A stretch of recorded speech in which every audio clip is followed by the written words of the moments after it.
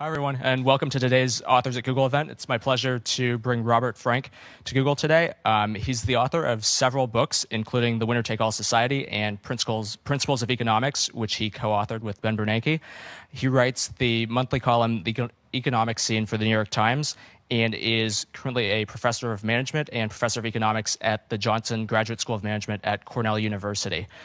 He's here today to speak about his book, The Economic Naturalist. We'll be taking questions and citing books afterwards. Without any further ado, please join me in welcoming Robert Frank to Google.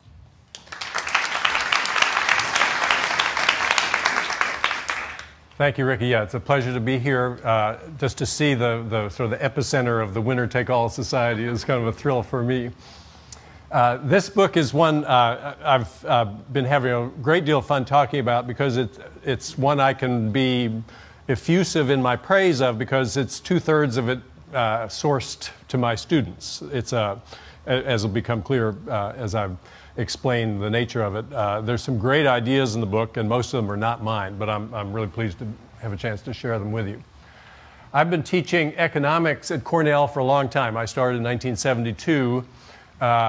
Three friends of mine in different cities sent me this cartoon shortly after I started. I'd like to introduce you to Marty Thorndecker. He's an economist, but he's really very nice. I've always thought cartoons are data. If the artist does a drawing and you get it, then that's telling you something about the world. So what is it exactly? I had noticed people reacting to economists with fear and loathing long before I even saw this cartoon. People would ask me at cocktail parties, what did I do? And I'd say I was an economist. I grew to dread saying that I was an economist because you could just see the panicked look on people's faces. What was it that made them so unhappy to learn I was an economist? So I started asking people, and the great thing is people will try to answer questions like that. So they thought, and they sort of dredged back in memory. Why did they have that reaction? And surprisingly often, people said to me that they'd had an introductory course all these many years ago, and there were these horrible equations and graphs. That was their memory of the course. This is a famous graph I clipped from a book, a leading seller in the introductory market that bills itself as a less is more book. It's a graph that the originator and his draftsman argued about endlessly. The draftsman finally persuaded Jacob Viner that it couldn't be drawn according to the Economist specifications. And I won't bore you with the gory details, except to say that this graph doesn't belong in the introductory course. This is just not a good way for economics students to be learning about the basic ideas of our science. It's just a total waste of their time. Maybe at some point this is the right thing for them to do, but not during the introductory course. What we've discovered now as a result of systematic investigation of the outcome of the principles course is that when students take an exam 6 months after having taken the basic principles course, you can't tell that they've taken the course at all. They score about the same as people who never took the course, which, if you think about it, what a scandalous level of performance that is. I mean, if it were in any other sector, there would be lawsuits filed, there'd be people wanting their money back.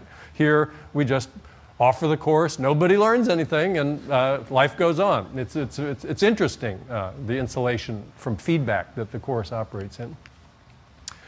I think the problem is that people ask, how much can I cover today? They want to, and then if they cover a lot, they think, wow, I was good today. I really covered a lot. You really need to ask, how much can people absorb at a setting, and what's the best way in? People don't typically ask that question. So if you took an economics course, here's an idea you should have learned about. Everybody says it's one of the core ideas. Some former students of mine did a paper designed to test whether people did learn about opportunity cost in any meaningful way from the introductory course. So here's the paper. It was published in one of the Berkeley electronic journals. They asked students this question. Here's the preamble to it. You've got a free ticket to see Clapton tonight, no resale value. That's important. The only other thing you're thinking about doing is seeing Dylan tonight. It's his last stop where you are. You won't be able to get to see him again either. They're both on their farewell tours. You don't have a ticket to Dylan. To get one, you have to spend $40. And on a given day, you'd be willing to pay as much as $50 to see Dylan. Okay? You've got your Clapton ticket. There's no other cost associated with seeing either performer, no taxi fares, no babysitters, nothing. Just strip away all the extraneous complexity. So You're willing to pay $50 to see Dylan. It costs $40 to buy a ticket. You don't have one yet. What's the opportunity cost of seeing the Clapton concert? Remember the definition I flashed quickly on the screen said the opportunity cost is the value of what you give up to do it. Okay, and so here the only thing you're giving up is seeing the Dylan concert. What's the value you're giving up? What's the opportunity cost of seeing Eric Clapton? It was a multiple choice question. 0 was one possibility, 10, 40, or 50. Pick one. There's a uniquely correct answer, and that's it. You're giving up the Dylan concert. It's worth $50 to you, but you got to pay $40 to see it, and so what you're really giving up is the $10 difference. That's your economic surplus from. So it's not such an easy question, maybe, but if you had a decent course that stressed this concept, you ought to have been able to answer it. 7.4% of 270 undergraduates they surveyed got it right. Think about it. If you just guessed, you'd get it right 25% of the time. So you could say a little bit of knowledge is a dangerous thing here. We're steering them in the wrong direction if we're steering them at all. They looked at some students who'd never had the course. They didn't do so well either, but they did more than twice as well as the students who'd had a course. Okay. As again, I say my hypothesis is that we're just throwing so much stuff at them and we're not sort of going into it in depth and letting them see how it works that they don't really get it. It all goes by in a blur. They investigated a different hypothesis. It was that the professors who are teaching them the opportunity cost concept never really learned it very well themselves. They took an introductory course where it was one of 1,000 items on the syllabus. So they said, let's see how the professors do. They went to the AEA in Philadelphia. The annual convention asked almost 200 PhD economists. These are the distinguished ones, the ones who don't do well, don't like to show up at the convention. They're embarrassed. So 25.1% of them chose 0. I can't think of any narrative under which that could conceivably be the correct answer. 21.6% chose the correct answer, the least frequently chosen one of the 4. 25.6% chose 40, and 27.6% chose 50. I was so astonished by this, I wrote one of my New York Times columns about it, and I got angry emails from economists saying, oh, why didn't you say you meant net opportunity costs? I thought you meant gross opportunity costs. Well, do a Google search on net opportunity cost and gross opportunity cost in quotes. Nothing comes up. You know, there's no such concept as that. There's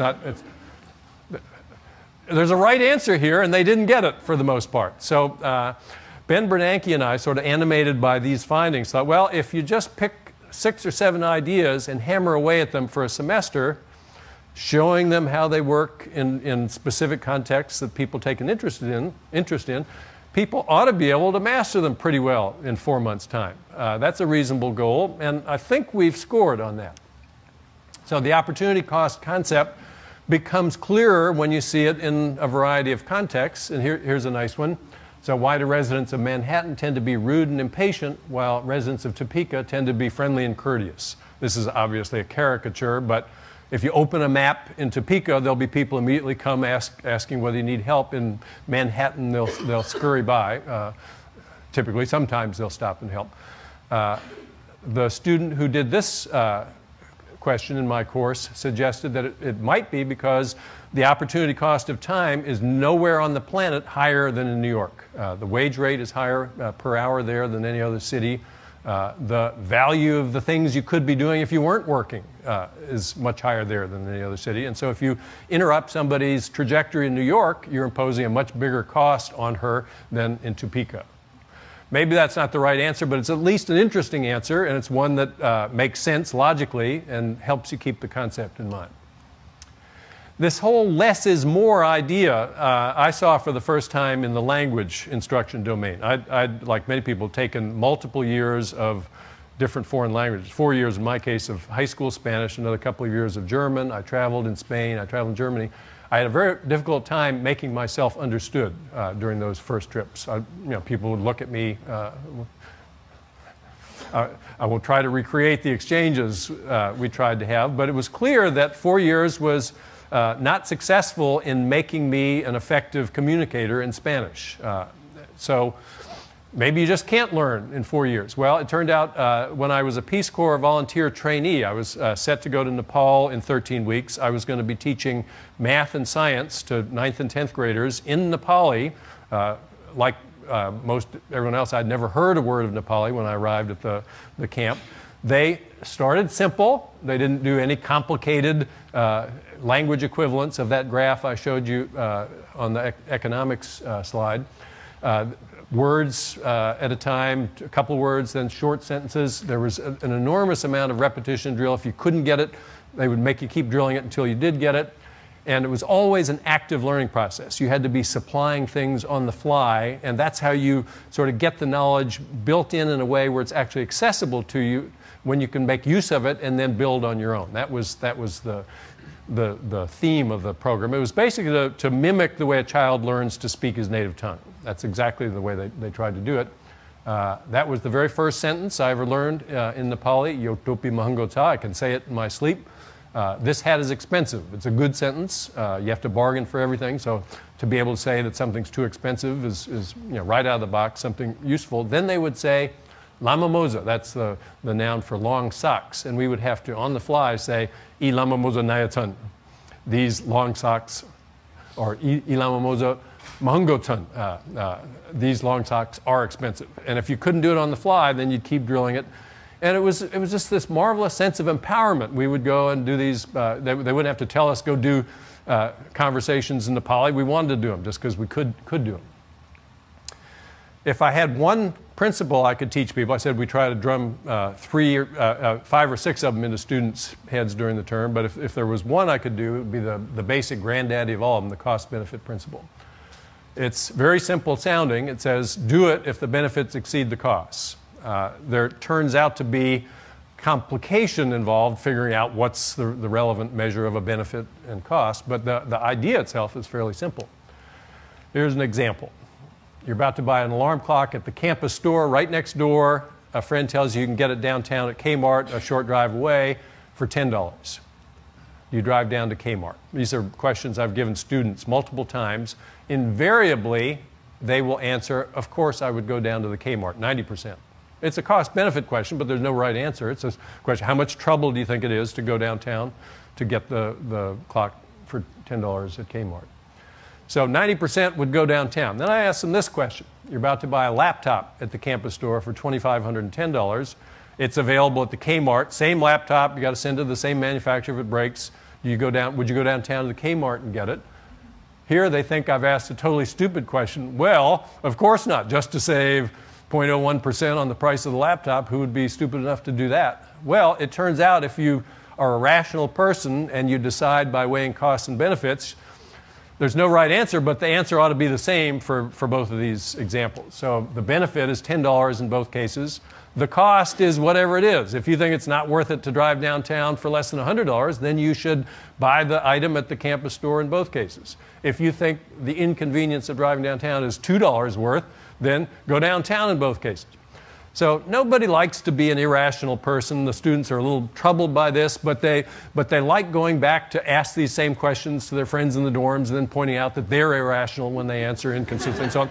But it's a way of sort of hammering the message home. It's the message in a familiar context. That's how the message sinks in much more readily. I always give them an example once they've seen these, just to hammer it one more time. There's not a such thing as too much repetition in this process. So you got a flight coupon. You can get a discount on one of 2 trips you're going to take in the next weeks. You're going to use it for one or the other, not both. There's no other trip you can use it for. You can either save $90 on your $200 trip to Chicago or $100 on your $2,000 trip to Tokyo. Which one should you use it for? And everybody gets it right. They all say correctly that you should use it to save $100 because that's better than saving $90. But it's not a waste of time to ask the question. It's another chance to sort of flex that brain muscle and get it a little bit more firmly cemented in. Here's a nice application of the cost-benefit principle. So my former student, Bill Joa, asked this question. Why do the drive-up keypads on the ATM machines have Braille dots on them? You can't drive if you're blind. Why do you need Braille dots on those machines? Why bother? And his explanation was that they're going to make the machines with Braille dots on the keypads for the walk-up locations anyway. Having made them, why not make them all the same way rather than keep two separate inventories and worry about which machines go to which destinations? It's just easier and cheaper to do it that way. So same benefit. It doesn't bother the drivers that they're there. Nobody's inconvenienced by them. And it's cheaper. So why not braille dots on keypads? Here's the assignment I give them. And this is where I think 90% of the learning in the course takes place. You have to show them the principles and how they're done. But the real progress takes place when they try to pose these questions and answer them. So the assignment is really inspired by the field biologist's approach. If you've had a biology course, you know you can go out in the wild and see things that you never noticed before. There's suddenly interesting textures and patterns in the landscape that just escaped your notice before that. So if you watch animals and you've had a Darwinian evolution course, then there's a very interesting pattern that you'll see, which is that in vertebrate species, the males are almost always bigger and more colorful than the females. Why is that? Well, Darwin had a nice, concise answer. That's the bull elephant seal. You can go down to the Año Nuevo Preserve south of here and see them in the wintertime. The bull weighs 6,000 pounds, 23 feet long, bigger than a Lincoln Navigator SUV, this animal. The cow, 8 to 1,200 pounds. They have to mate side by side or else the bull will crush her to death in the act of mating. Why is the bull so much bigger than the cow?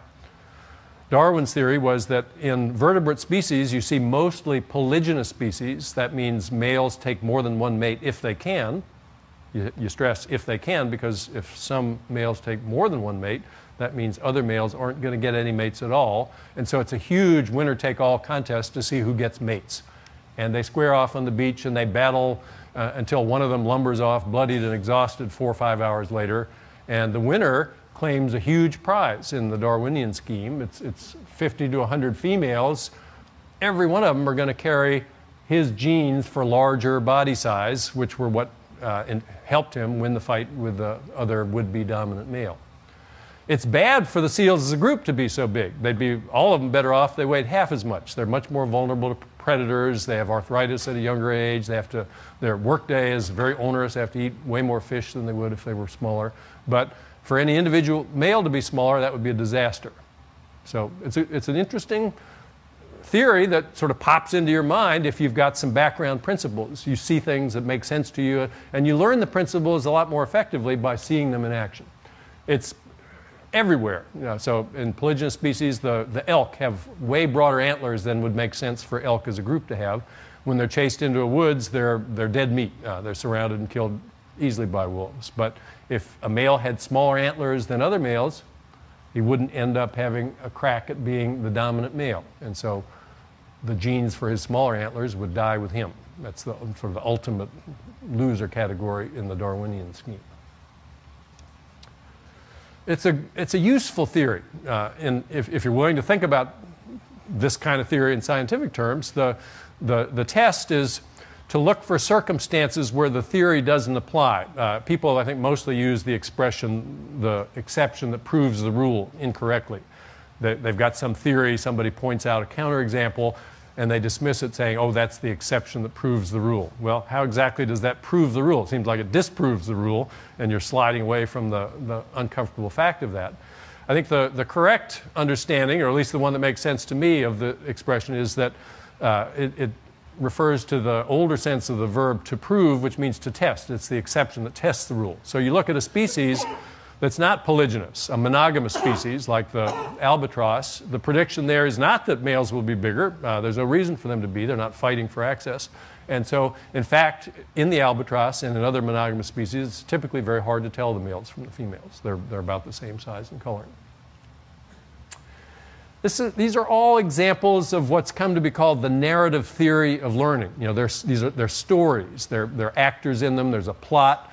The human brain absorbs narrative like a water sponge gets sucked up, water sucks up into a sponge. It's just like a key sliding into a lock. There's no swimming upstream if you're trying to get a narrative into the human brain. That's how we evolved as storytellers. We didn't squat and draw equations in the dirt with a twig. It was, you know, you told your story to someone, and that's how it got across. And that's just the easiest way for people to absorb information. And if you can get it into a narrative, why not take advantage of that natural strength of the human brain? Jerome Bruner says that if a kid doesn't catch an experience in narrative form, it's lost forever. The kids who do manage to tell a story about an experience can access that experience multiple times, mull it over, learn from it. If you don't catch it that way, it's lost forever. Students aren't so different from children. Adults aren't so different from students. This goes all the way up the chain. I tell my students they have to do 2 of these a semester, one at midterm, one at the end of the term. Their question has to be interesting. I tell them, if I don't think your question's interesting, why on earth would I want to read your answer to it? Don't ask, why do we order out for pizza when we're tired? Yeah, well, because it's too costly to cook when you're tired. Yeah, that's true, but it's not interesting. So they have a hard time the first round coming up with an interesting question. Many of them, they come by and, oh, is this question interesting enough? And oftentimes the question isn't interesting. But they're smart kids, and they think about lots of questions to come up with an interesting one. And the really best ones truly are interesting. And I say that it's good to have an interesting question because then you're going to want to work harder to come up with an answer to it. But mainly because when somebody hears your question, he'll want to repeat it to someone else, and it's each retelling of the story that gets the idea more firmly rooted in the brain. That's, I think, the really deep beauty of this assignment. I think my all-time favorite submission was by Jen Dulski. I'm going to see her at dinner tonight. She and her husband were my students in 1997. She had gotten married about 6 months earlier. She wanted to know why brides who know they'll never wear their wedding dress again spend thousands of dollars on it, while grooms who will have scores of opportunities to wear tux in the future rent a cheap one. It's a great question because it seems on the surface that it should be just the other way around. You're never going to wear the dress again. Rent the thing. If you're going to have a suit you're going to wear many times, get one. Her answer began with what some people think is a strong assumption, but no one's ever said it seemed unreasonable. It was that in most societies, on big occasions, it's more important for a woman to make a fashion statement than for a man. No one's ever come up after I've discussed this example and said, no, that's not the way it is around here. And you can get that assumption from some biological reasoning in monogamous or largely monogamous species. There's a lot more ornamentation on the female than the male. So if you start with that, then it's a matter of simple economics of the rental business. You'd need 100 or so gowns in each size to enable a bride to make a fashion statement. They would rent out every 8, 9, 10 years. The cost of carrying that inventory would mean the rental fee would be, 110% of the purchase price just to cover their costs. Who would rent for 110 when you could buy for 100? So that's essentially a non-viable business. Maybe there'll be an internet rental gown business that springs up. That's what you'd predict from the long tail theory. But so far, mainly it's been brides buy. If you're a guy and you don't care that you wear the same suit everyone else wears, then the companies can hold 2 or 3 suits in inventory. They'll turn over rapidly 8 or 9 times a year, and you can rent one for a quarter of the purchase price. You can save a few bucks on a time when cash is tight, and so many men do that. Why are child safety seats required in cars? You drive to the supermarket 3 blocks away, they'll ticket you in Ithaca if you don't have your kid strapped into one. You can get on a flight at FSO and fly to New York with your kid sitting loose on your lap. Why that distinction? A lot of people say, well, it's because if the plane goes down, it doesn't matter whether you're strapped in. So, fine, but that's mainly not why you have seatbelts, is in the event of a crash. You are probably going to die if the plane crashes. It's because there's turbulence or there's other untoward events in flying, and being strapped in really does help as much as being strapped in a seatbelt in a car helps in crashes. And so why is it that they don't make you strap your kid in? The benefit side's not so different, Mr. Ballot reasoned. He said there's a big difference on the cost side. If you've got room in your back seat, it's essentially free to strap your kid into a safety seat. If you're on a full flight to New York, you're talking about an extra seat, which might cost $1,000. So nobody wants to say, it's too expensive to keep you safe on this trip, kid, so we're just going to hope for the best. But basically, costs and benefits are in the mix when people make decisions about health and safety, just like anything else. Carol Hiddle wanted to know why you have to pay more if you start in Honolulu and fly round trip to Kansas City than if you do the trip the other way around. Same plane, same everything. She argued that if you're starting in Kansas City, going to Honolulu, you're probably going on vacation. There are lots of places you could go. If they don't offer you good fare, you'll go somewhere else. If you're starting in Honolulu, going to Kansas City, you're probably not going on vacation. You're probably going to see family or personal business, something. You're not choosing among destinations. You're more of a captive customer. It's a nice, simple explanation.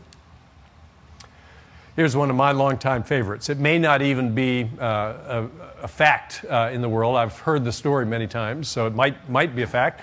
But the interesting thing is it could be a fact, and it wouldn't be mysterious. So the rumor always was that before the scratch and dent sale, Sears would send clerks out to the warehouse with ball-peen hammers to dent up some more stoves and refrigerators. They were going to run out the next morning. It started off this sale because appliances would get damaged in transit, and so they would want to have a stock on hand to put on sale periodically rather than send them back to be fixed. It was just cheaper to sell them at a cheap price. But the sale was so successful that it's become what I call an example of the hurdle model of price discrimination. You want to give the buyer who cares about price, who won't buy at a high price, a discount, but you don't want to make that discount available to the people who would pay the high price. So what do? You put a hurdle in the buyer's path and say, all right, if you want to jump that hurdle, we'll sell it to you on the cheap. If you don't want to jump the hurdle, fine, pay the list price. Here's an exercise. Go out and look at the products you buy. Try to find examples of ones that don't offer you that option. It's very rare. There are some, but it's very rare to see a product that doesn't give you the option of a rebate coupon or a temporary sale every once in a while. Here there are 3 hurdles. You got to find out when it is, clear your schedule, get there on that day, and then live with the knowledge that there's a dent in your refrigerator. That wouldn't bother me, especially it's going to be up against the wall, no one will see it. But some people, well, we don't have to have a refrigerator with a dent. That's not the kind of people we are. So it's a good... And those are the people who are willing to pay list price. It's a great device, it turned out to be. The tux finds its way into lots of my students' examples. This is another, I think, very good. The good questions have this twist to them. It seems, why is that? It should be the other way around. You got a $20,000 car, you rent it for $40 a day, $500 for $90 a day. A car, $20,000, $40 a day. What's going on here? It seems like it shouldn't be that way. I like this one. My wife asked me, we were visiting Boston, and we're going through Quincy Market. There was a stall that had one of these signs. Why do they have those signs? I could tell her that a student had just turned this one in a few weeks ago. And it's that the cashier, if she doesn't ring the sale up, can pocket the money and be out of there at the end of the day. There's no way to reconcile the inventory in the back with what goes through each register. The owner could hire people to stand there and watch the cashier. It's just much cheaper to say to the customer, you get a free meal if it's not rung up, because once it's rung up, then the cashier is responsible for the cash in the drawer to match what went out across the counter at her register. Very simple application of the cost-benefit reasoning. That's Giselle Bündchen, depending on which source you read. She either earned $30 million last year or $15 million last year. Anyway, there's no male model I could find last year that earned even $1 million last year. Why the huge difference? There's some reason to think blondes are smarter than brunettes. There's better evidence that athletes are smarter than non-athletes. If you look at the correct random sample of the population, why are there so many jokes about dumb jocks and dumb blondes? It's an interesting question. What's going on there? Grasimos Ephthemiatos, one of my favorite questions. The Broadway theaters will sell you a half-price ticket at the last minute. You want to buy an airline ticket at the last minute, you pay double or triple. Interesting. It's the same perishable seat in both cases. If you don't sell it, it's going to be lost forever. Why do they take such a different approach in the two cases? I've got a chapter in the book, Psychology Meets Economics, talking about some of the limitations of the cost-benefit model. So you could say, well, maybe the pilots are going to have hit turbulence. You want them to get there safely. Or maybe they won't be able to find the target. You want them to come back. None of the cost-benefit models sound that plausible. But the kamikaze pilots were pilots, first and foremost. They weren't bus drivers selected to fly these missions. And pilots wear helmets. That's what pilots do. So that's maybe a better explanation than the cost-benefit explanations. Everybody, males in particular, think, oh, polygamy, that'd be a great deal. They think, wow, I could have 3 wives. They don't think of the downside. But if it's such a great thing for males, why do the male legislatures typically make it illegal? It's against the law. You can't have 3 wives. The Big Love series sort of documents the life and times of a typically successful, attractive male who's managed to land 3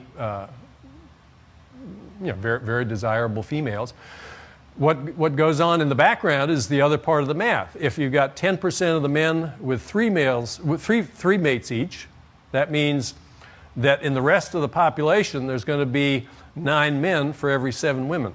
So imagine that you're the modal man, one of the guys who doesn't get 3 mates. You're going to be searching in a pool where there's 9 of you for every 7 of them. And supply and demand work much more forcefully in the relationship market than in many other markets. The terms of trade would shift sharply against men under the circumstances. So you need to work on your abs for an hour a day now. Well, maybe 2 hours a day under a polygamy law, or maybe need 2 dozen roses, not a dozen roses. It would just get a lot tougher for males, the same way it is for the bull elephant seals. You got to be 6,000 pounds to be a player. Better to avoid that arms race. Okay, Rick, I'm going to ask how we're doing for time. I don't want to shortchange the question period. We've got 20 minutes or so. I've got there's a collection of slides I left for the last that sort of highlight this distinction between what's attractive to the individual actor and why the rational individual choice often adds up to an outcome that's not very attractive for the group as a whole. I can talk about those quickly and then take questions, or we can skip that. I'll go through that.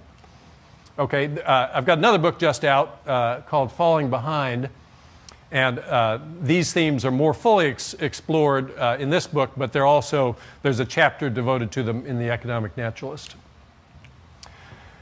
So Adam Smith, he thought, or his modern-day defenders at any rate, say he thought that if you just turn people loose and tell them to do whatever they want, you'll get great results.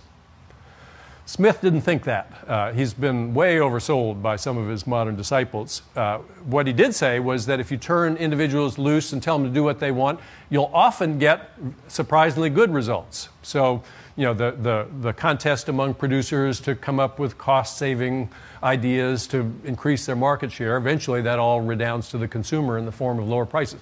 It's amazing nobody had that story clearly in mind before Smith wrote about it, but he was very well aware that you don't always get good results when the individuals battle with one another for market supremacy. And Darwin in particular, who was influenced very clearly by Smith, never thought competition among individual animals produced the greater good for the species. Sometimes it did, but oftentimes it didn't. So that's the example of the bull elephant seals and the elk.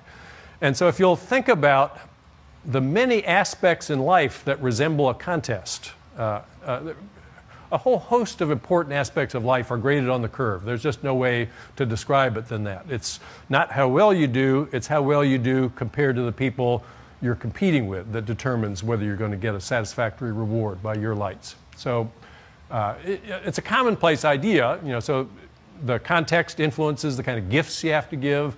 You have to give a dozen roses to show your wife you love her. In a rich society, a rose will do, said Richard Laird. In contests, typically you get an arms race as the contestants try to position themselves to win, and the investments in performance enhancement often do good things, but they almost always go too far. And the organizers of every contest figure out ways to try and limit the investments in positioning by the contestants, just in the mutual interest of all the competitors. And so there's a lot of regulations out there that I think don't make sense except when seen through this lens. So how do we interpret regulations? I think if they're common in a lot of settings, the most parsimonious way to think about it is, well, what are these regulations trying to achieve exactly? What are they trying to keep us from doing that we would do if they weren't there, and why is what we would do on our own bad?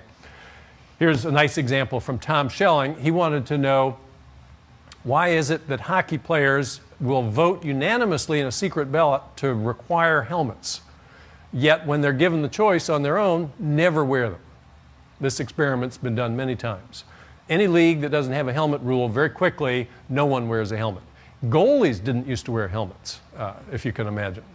In the NHL, there were horribly disfigured by the time they'd been in the league for a few years. But basically, there's an individual competitive advantage if you don't wear a helmet. You can see and hear better. Maybe you're better able to intimidate your opponent. And so that's a reason for an individual to find it attractive to skate without a helmet. The obvious complication is that if I can skate without one, so can you, and then we all skate without them, and 50% of the teams win, 50% of the teams lose, the same as if we all wore helmets. So obviously, rather than all take a greater risk of being injured, better to have everybody forced to wear a helmet. So it's sort of an interesting take on the concept of individual liberty. Nobody would complain about a military arms control agreement that it limits the signatories' ability to do what they please. That was the whole point of it. Well, does this regulation violate the hockey player's freedom? It doesn't seem to me a coherent charge. That's what the hockey player was trying to do. He didn't want to be free to skate without a helmet because he knew he would have to in that case. There were rules governing duels. Thank heavens we don't have to have duels anymore. We've got an even stronger rule now. It says it's against the law to duel. You want to duel? I would love to, but we can't. It's against the law. Have your guy call my guy.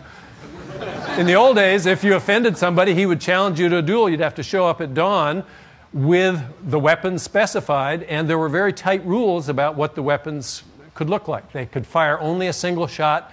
They couldn't have spiral scoring on the barrels, the whole point of which was to make the bullet come out with a spin and be more accurate, so it would go like a Brett Favre pass. It would be a nice tight trajectory to the target. They didn't want that. They wanted it to come out floating and dancing like a knuckleball, so they'd miss. That was their aim in these rules. They didn't want multiple shot weapons. Think about a duel. You're going to take some paces, turn and fire. You're both going to go down for sure if you have multi-shot weapons. One shot, that was the rule. Limiting investment in performance enhancement. That's the only sensible interpretation of these kinds of rules. If you're thinking about when to have your kids start kindergarten, everyone else is starting at 6. I'm considering holding my boy back till 7. What are the benefits and costs? Well, he'll get out of school a year later. That's no big deal. But while he's in school, he'll be bigger, stronger, smarter, more socially mature than the kids he's in class with. And since school, of all places we know, is graded on the curve, he's going to be more likely to get into Stanford when the time comes if I hold him back.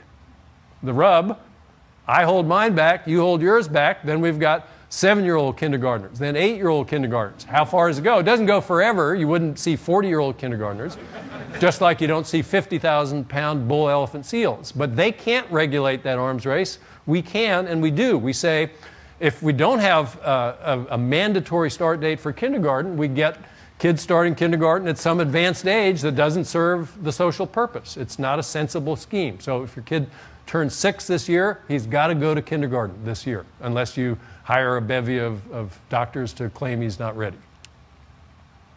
I'll show you one last example. The way we talk to each other is influenced by these kinds of context effects. So if you think about formalism in economics, you're always better off to be the more rigorous of two economists if you're looking for a job. All right, I can do rigor, you can do rigor, so you do more rigor than me, I'll have to match that if I want to stay competitive. And so this is a typical paragraph in an economics journal. Nobody looks forward to taking it home to read it. It's rational for the individual economist, not rational for economists as a group, perhaps. It's not to say formal analysis isn't useful, it's just what's the optimal level of formalism. And this is truly the last one I'll show you. I was in a seminar with social scientists and humanists. The humanists would assign readings, as we would, and be a discussion leader. I thought, wow, this will be interesting to see what they think. There was an article by Maria Lugonis called Tactical Strategies of the Streetwalker. I couldn't wait to read it. But then I got into it, and this is a typical paragraph from it. I propose to embrace tactical strategies in moving and disruption of the dichotomy as crucial to an epistemology of resistance/liberation. To do so is to give uptake to the disaggregation of collectivity concomitant with social fragmentation and to theorize the navigation of its perils without giving uptake to its logic. What's going on here? I have no idea what that means. A friend of mine, we just hired him from Stanford's business school to come take a professorship at Cornell. I told him about this example. He said, show me that. I've taken some humanities courses. I'll tell you what it means. And he read it, and he looked up. He read it the second time and said, no, he had no idea. I'm guessing that at a time when they were writing clear English, which we know was true, not in the too distant past, somebody discovered that by throwing in an unfamiliar word or phrase, she could seem more erudite than others. Wow, here's this word, she knows it, I don't. And so you could score points by doing that. Others could easily mimic that strategy, and so the level of obscure phrases and locutions started to escalate. That's where it seems to be now. Is that the best thing for the discipline as a whole? I wouldn't want them teaching my kids how to write, I don't think. Optimal for one is not the same as optimal for all. There's a very clear distinction in many cases. All right, I'll leave that slide on the board just because it seems to be one that will be intelligible in the context. I need 70,000 square feet because he has 70,000 square feet. They'll think my business isn't doing well if I have 50,000 square feet. So we all need bigger, but is bigger really better? It's a pain in the neck to have 70,000 square feet. I'll take your questions if you have any. Thanks again, Ricky, for inviting me to come.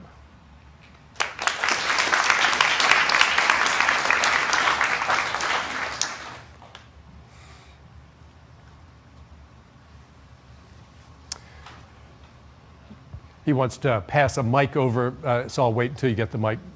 It's actually picking up on the discourse thing. One of the phenomena, I think, is that as more and more people become better trained as economists, they may decide, you know what, I can really explain everything through this nice, flexible language, so I won't really think about something called ethics anymore because it's so squishy and hard to sort of get the rigor. So I'd just be curious, your sense of the effect of a more successful education on things like how ethical discourse. And, we saw at the beginning of the century the same thing with science sort of driving out these things. And I'm just sort of curious your thoughts on that. Yeah, so the question is, has formalism in economics sort of driven out the more humanistic concerns, the ethical and humane concerns, which were, by the way, once an integral part of economics. Adam Smith's first book was A Theory of Moral Sentiments. He was a moral philosopher by training, and the early economists were very much steeped in moral philosophy, and I'm happy to report a revival of interest in that subject. I published a book in 2004, What Price the Moral High Ground, which is an attempt to bring economic analysis to bear on ethical questions, and the economic model is one of the main underpinnings of one of the main branches of ethical theory, modern ethical theory, consequentialism. It's a theory that says the right choice is the one that leads to the best consequences overall. And that's essentially a cost-benefit model of ethical reasoning. And it's not a self-interest model. It's if I can take an action that will cost me 10 but will benefit the community by 20, then I ought to take it. It's my ethical duty to take it by that reckoning. So yeah, economists have gotten much more interested in this, and I think the formalism was not a good development for that part of the discipline, but it's reviving now.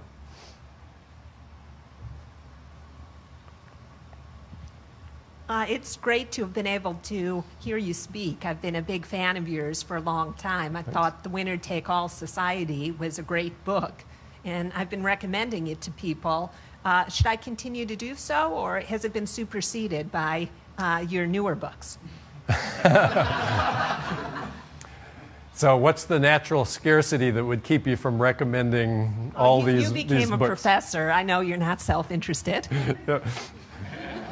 So the question is, should she keep recommending Winner-Take-All Society to her friends, or are there other newer books that should be recommended in its place? Newer books of yours. The Falling Behind book, whose cover I flashed up briefly, is sort of a revisiting of issues that I talked about in the follow-up book to Winner-Take-All Society, which was titled Luxury Fever.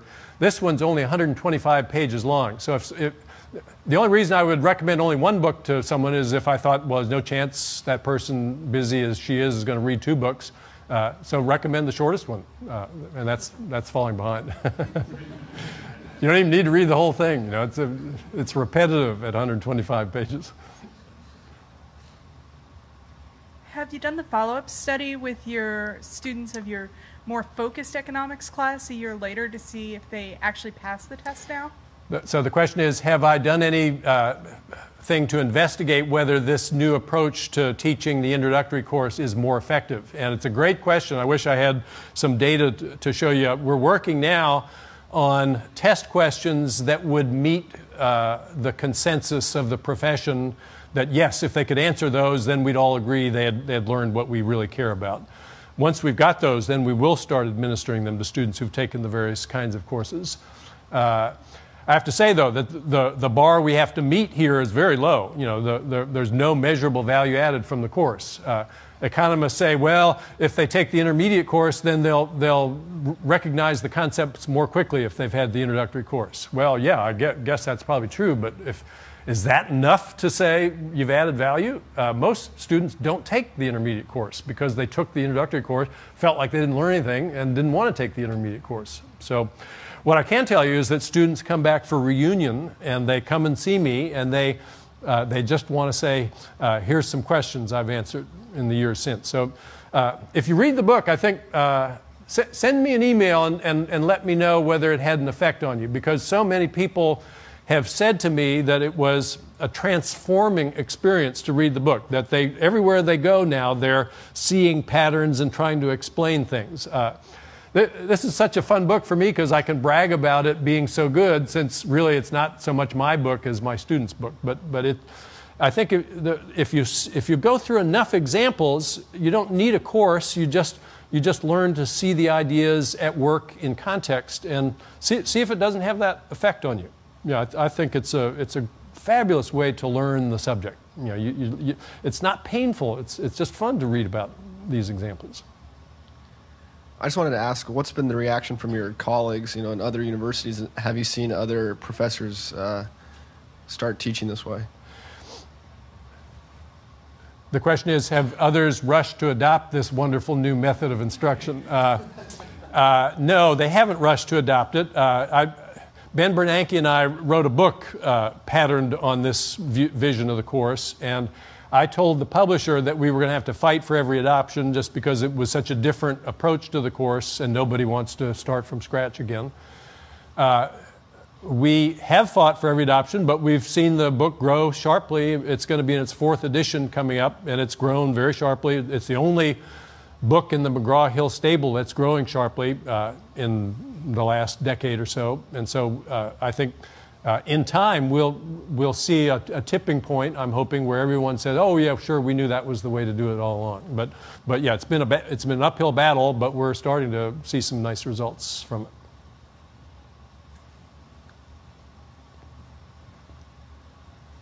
First of all, thanks. I'll give my daughter, who's just struggled through her first economics class and struggled, as I said, I'll give her the book. And it's just a trivial question, really, about your bull.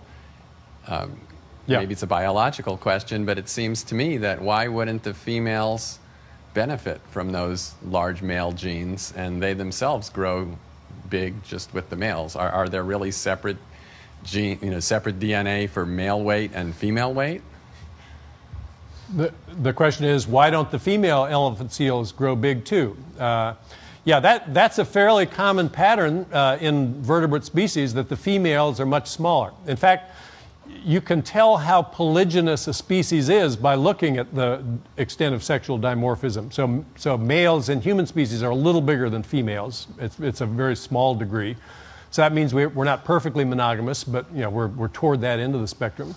There's just no advantage to a female being bigger than her rivals. They don't fight for access to males. This is just the basic reproductive asymmetry. Males can sire indefinitely many offspring. Females have a fixed capacity.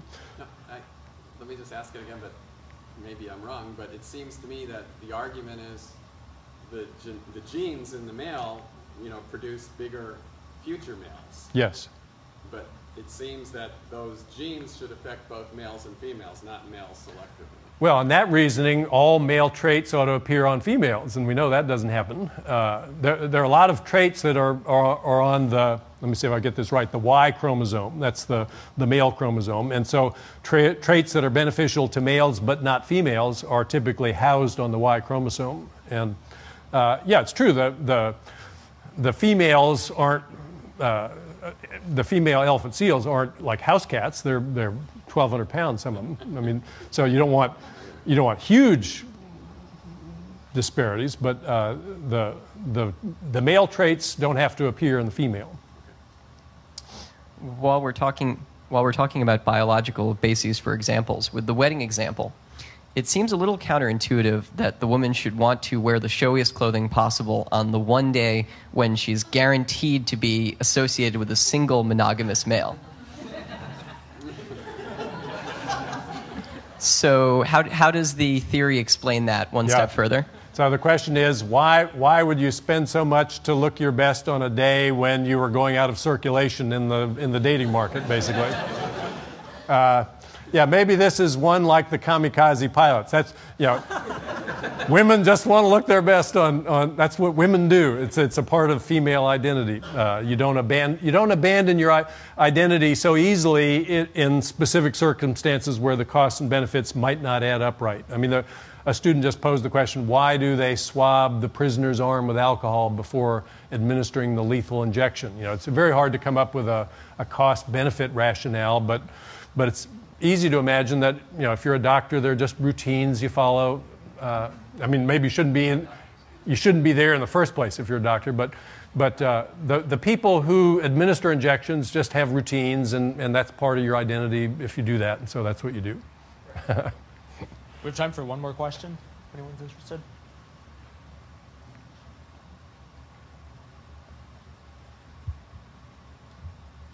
To what extent are economists working with psychologists, maybe? I mean, you've demonstrated points where people aren't completely rational actors. What sort of models can you make that, account for, weird, kooky behavior? So the question is, to what extent are economists working together with psychologists? And that's in fact been the growth area in the past 2 decades in economics, behavioral economics. You've probably read about examples of it in the popular press. Daniel Kahneman, who with Stanford's Amos Tversky was one of the pioneers of the ideas that underlie much of behavioral economics, was awarded the Nobel Prize in Economics in 2002. He's a psychologist. He's never taken an economics course. The kinds of things that they've studied are sort of judgmental heuristics. That's been the main thing they focus on. Rules of thumb people use. And Amos Tversky used to say, my colleagues, they study artificial intelligence. Me, I like to study natural stupidity. I just wanted to sort of focus on those situations where you had all the relevant information and yet still you got the wrong answer. I mean, everybody feels he's immune from advertising messages. You just discount that garbage. They did a nice experiment where they wanted you to estimate the proportion of United Nations members, or the proportion of countries in Africa that were members of the United Nations. They asked students this question. And so, of course, nobody in the U.S. would have the foggiest idea what the answer to that question would be. But the interesting wrinkle in their experiment was they had you spin a random number wheel before they asked you the question. So it would stop on an integer between 0 and 100 without comment. Just spin the wheel, and then we're going to give you another task. Then they'd ask that question. If you got less than 25 on if you got less than 10 on the number wheel, the average estimate of the fraction of African countries in the UN was 25%. If you got more than 65 on the wheel, your estimate was 45%. And you could ask people, well, what's the relationship between the number you got on the wheel and the number that are in the UN? They would say, well, are you kidding? No relationship at all. Of course not. But you see a number, and that illustrated their anchoring and adjustment. You have to make an estimate of something. You have to start somewhere, so you pick an anchor, and then you adjust. So the anchor can be the flimsiest thing, but you got to start somewhere, and it has an effect. Yeah, I liked your suggestion you were going to get the book for your daughter. There was a guy who reviewed the book on his blog, and he endorsed the concept very warmly. And he said that he'd been telling his 11-year-old son about examples from the book at bedtime. He said he can't get his kid to go to sleep. He just keeps demanding another one. Yeah, so I think an 11-year-old can learn more economics than a typical freshman learns in an economics course, and it's not a lot of work. So that's the good news of the book. Anyway, thank you again for the invitation. It's fun to get a chance to come out and visit with you. I'll hang around and sign books and chat with you as long as you want.